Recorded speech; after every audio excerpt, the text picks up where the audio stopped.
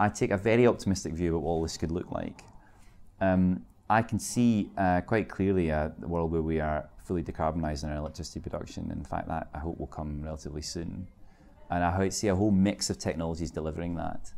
And you will see that most obviously in some of the 2030 power scenarios we produced last week. The really exciting stuff is outside of that sector.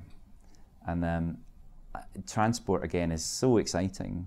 I think we don't have a clue what transport will look like. I mean, we make great assessments here in the CCC of what it might look like, but it's so fast moving. I read a brilliant report last week about little vehicles, LVs, and the impact that's having in places like San Francisco. So electric scooters, for example, completely game-changing stuff potentially for how we move around our cities.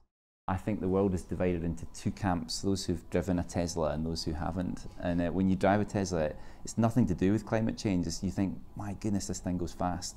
So there is an optimism that comes from the experience of actually seeing something better. And I think the CCC should be part of spelling that out.